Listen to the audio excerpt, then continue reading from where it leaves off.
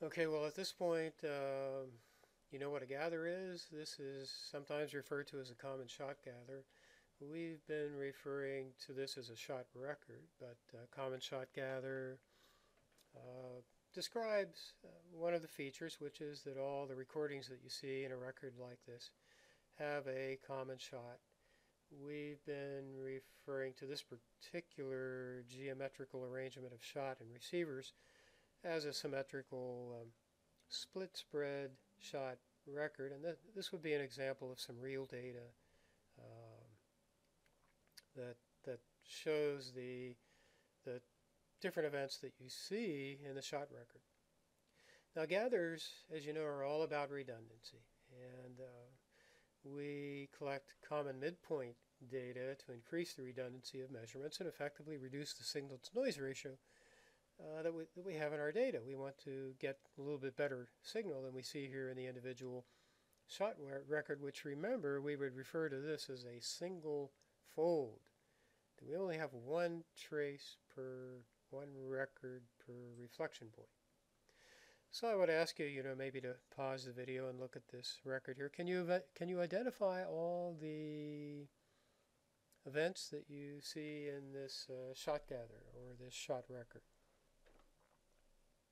So having taken a moment, I think you can see we have what we might classify as a refraction, critical refractions here in the shallow surface.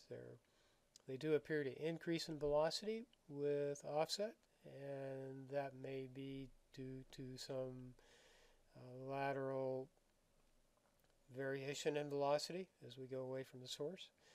Um, we don't really see much in the way of shallow reflections up here. We do begin to see some nice reflections down here.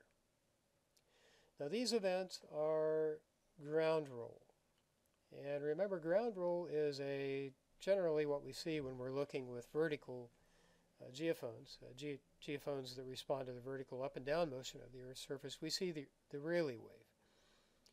Rayleigh waves, love waves, they're dispersive, and we tend to see the higher frequency events, or the events that move down into some of the deeper, higher velocity layers in the near surface.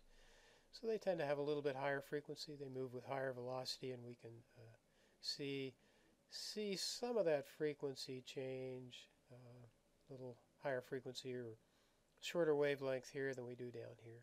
So we can see the dispersion in the Rayleigh waves. We can see the hyperbolic characteristics of the reflection events.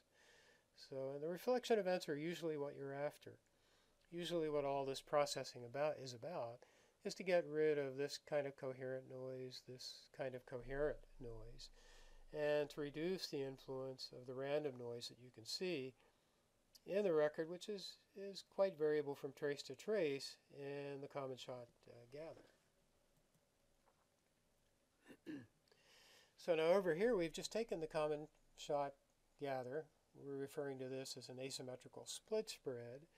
So we have an arrangement of geophones or sensors about the source, about each source, which is symmetrical. The arrangement of geophones is symmetrical. We have 6 on this side, we have 6 on this side, we have a little bit of a gap here. And remember that we wanted to get some redundancy in our measurements. And of course, what we're doing here is giving you a bit of a review, so this is kind of redundant in itself, but just to pull some ideas together. Remember that we have this, what we could refer to as a stacking chart, which shows at this particular reflection point, or for a particular midpoint, if you will, that we have a record which provides information about the reflection from this horizontal surface at this point on receiver 11, shot 1, on receiver 9 of shot 2, receiver 7 of shot 3, which we don't have up there. And so we go 11, 9, 7, 6, 4, 2. These are the receivers that we would be sorting out, that we would be extracting from each shot record. So the shot records would be independent sets of data. Then we would have to go through the shot records individually and sort out these records 11, 9, 7, 6, 4, and 2 from shots 1, 2, 3, 4, 5, and 6, respectively. And then we showed that there were a couple groupings of common midpoints, 12, 10, 8, 5, 3, 1, and this 11, 9, 7, 6, 4, 2. So we have to go through our shot data, sort out these records in order to get events which share a common midpoint. So remember, this would be the common midpoint ray tracing. So we can see for shot 1, record 11, shot 2, record 9, shot 3, record 7, and so on. After sorting, after we've pulled all the traces out of each individual shot, when we look at such a gather, common midpoint gather, in time, we can see that the reflection event is indeed a hyperbola.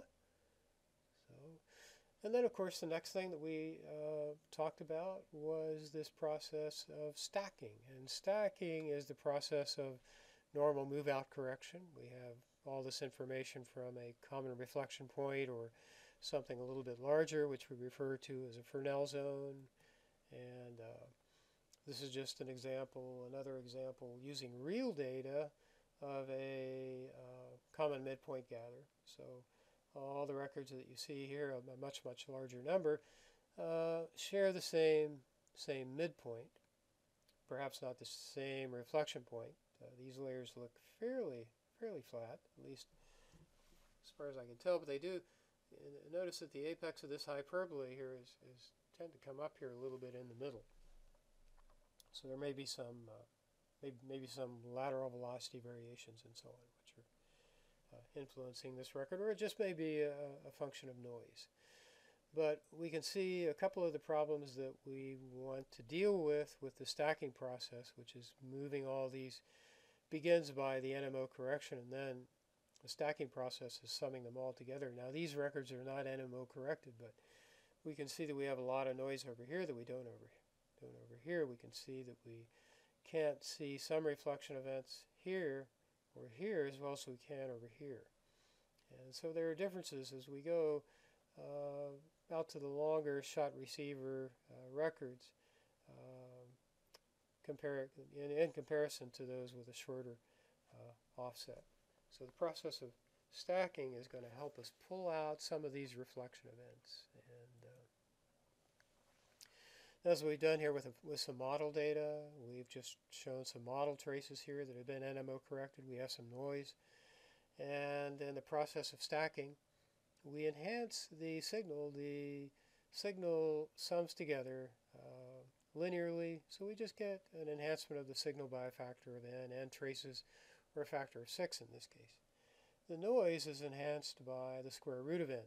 So we're assuming random noise. It doesn't completely cancel out. However, it is diminished by the square root of the number of traces that we sum together. And in this case, it's 6, so we would have a square root of 6 enhancement of the, decrease in the amplitude of the noise relative to the signal. The signal increases as the number of traces n, the noise is the square root of n, so the signal to noise ratio, n over the square root of n, or just square root of n. So we get a square root of n enhancement of signal to noise ratio in the stack trace. And effectively what we've simulated is this normal incidence trace. This would be a right angle here, whether the layer is dipping or not. And it's also sometimes referred to as a coincident source receiver trace. So after stacking, we get one trace. We can represent it by a trace at the location of the midpoint, and a trace which simply goes down, strikes the surface at right angles, and is returned back to the surface. We will talk about the normal incidence coincident source receiver trace in more detail in another video, upcoming video. So again, all these sources and receivers are grouped together here at this midpoint, and then summed together to get the stack trace. which gives us a single event coming in at the t0 to h over b time. Okay, so here we have just the beginnings of, we're coming back to velocity analysis. We talked a little bit about this previously. Over here you can see some hyperbolic reflection events, 1, 2, 3, 4.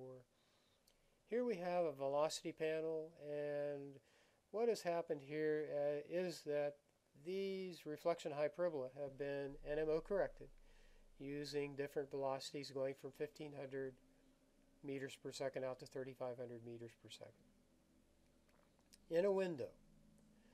So what we're doing here is we're looking at a property of the summation of these traces at a particular stacking velocity, which is referred to as semblance. And we'll talk about semblance briefly, but it's just a measure of how well these events, you could think of it as how well the signal-to-noise ratio has been increased, or how well the relative amplitude of the reflection has been increased when all the traces are summed together after NMO correction at these various velocities. And you can see that after NMO correction at around 2,000 meters per second, we get a maximum in the semblance. For this event, we get a maximum in the semblance here a little bit over 2250, and so on. So we're just seeing kind of a bell-shaped looking curve here, which is a measure of semblance. We have low velocities. We don't get very much in the way of a summation. We begin to increase the velocity. We get a maximum semblance. We decrease that, and we can see that the coherence in the summation falls off to 0. For each of these events, we see something very similar. Now, I don't know why over here in the t squared x squared plot, remember we did talk about t squared x squared, the benefits of a t squared x squared velocity analysis, and we're illustrating that here. But the authors here, and this would be the source that you could refer to, have flipped the time upside down on us. So instead of going from 0 to 2 over here, we're going from 0 to, of course this is t squared, so we're going from 0 to up to 4 or so. So this would be the first reflection event. And you can see that when we plot up the t squared x squared values here and calculate a best fit line, calculate the velocity, we get a best fit velocity of about 2,000 meters per second. For the second event, 2,264 meters per second. Follow this up here. You can see the maximum in the semblance around 2,264 meters per second. For this event, the best fit, 2,519 meters. So we're looking at this bell curve, this measure of coherence. And we're up here around 20. This will be 2,500. We're a little over 2,500. And so on for event 4, up around 2828. So the velocity, so an interpreter would look at these semblance plots here, pick the velocity they want to use, and that might be the peak semblance. And they would then use that velocity to NMO correct, and then stack the traces in the gather to get the stacked trace. Now, the next time we're going to talk a little bit more about velocity analysis. This has been largely just a bit of a review or a bit of summary of some ideas that we've run across as we've been discussing shot gathers and common midpoint gathers and velocity analysis. We've already discussed velocity analysis to some degree, and here we're going to be looking at, we're going to be continuing on with some further discussion and illustration of the actual process of velocity analysis. So thanks for joining us, and hope to see you next time.